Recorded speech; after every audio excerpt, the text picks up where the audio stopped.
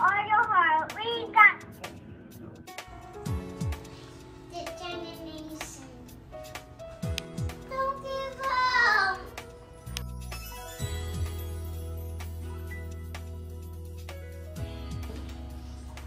Leadership, determination, and trust.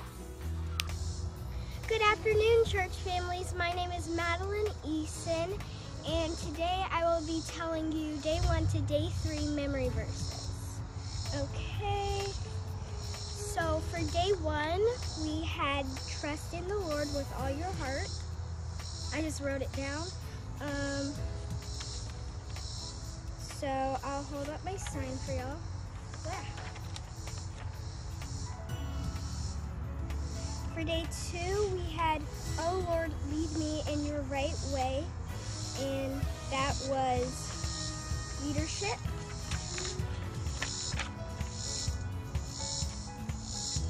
And for day 3, which was yesterday, we had, "I can do everything through Jesus," which that was determination. Bye. Enjoy the rest of your night.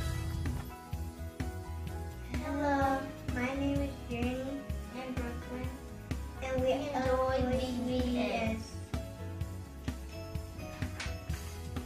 We learned about leadership, and we learned about trust, and we learned about determination, and we also learned about Jesus.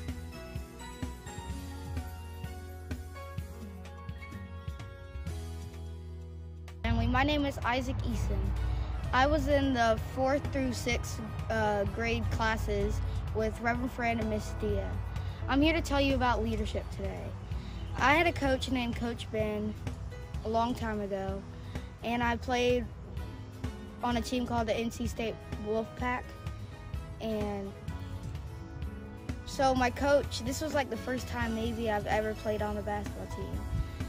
And my coach was a great leader to me. He told me how to dribble, to shoot, and he told me how to do lots of defense. Defense was one of the hardest parts about him, but he made it very fun so that way I'd learn and work hard with my teammates. And so we were down one game, and maybe by like 3 points. And my teammate, he shot a game, well, not a game winner, but it was to tie up the game. And I passed the ball to him, and our coach was like, "I did not think we were gonna do that," but of course he was just, telling us that we did a very good job throughout the entire game, working hard, playing hard. And it took many, many weeks of practice, but we got there. And we got 2nd place in our division. And enjoy your night. Talk to you soon. Bye-bye. Hi, my name is Terrace, and I'm going to be talking about determination. Determination is never giving up when things get hard. If you're determined enough to achieve your dreams, you can do anything you put your mind to. To be determined, you have to believe in yourself, but you can't be self-obsessed. But you also have to care for yourself. Find your balance, your perfect balance. Be like David. He fought Goliath even though no one thought he could. Remember, always be brave, strong, and determined. You got this with Jesus.